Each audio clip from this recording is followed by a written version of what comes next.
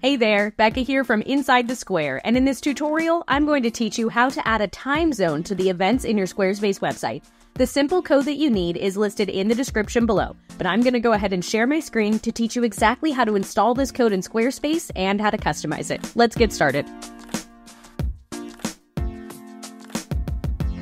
Here we are inside Squarespace, and you can see I have a time listed for all of the events on this page. Now this time is going to match the setting that I have for my location for this entire website, but people viewing this will see the same time no matter what time zone they're in. So we need to add the time zone here using some custom code.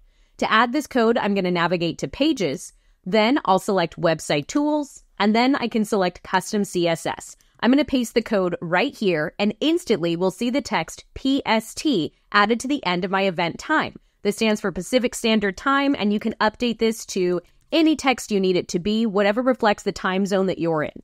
Go ahead and select Save, and I want to show you if we look at an individual event page, you're going to see the time zone listed here as well. And again, update this text to be any time zone that you need it to be. And after you've done that, make sure you select Save. Underneath this video, you'll find the line of code that we use to add that time zone. Just make sure that you update the text to reflect the time zone in your area. Thank you so much for watching this video. I truly hope you enjoyed it. If you did, give it a like and let me know in the comments, and check out some of the related content linked below, because I've got a lot more to teach you about all the cool things that Squarespace can do.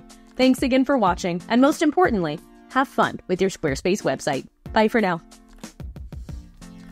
Find everything you need to make Squarespace uniquely yours at insidethesquare.co. That's insidethesquare.co.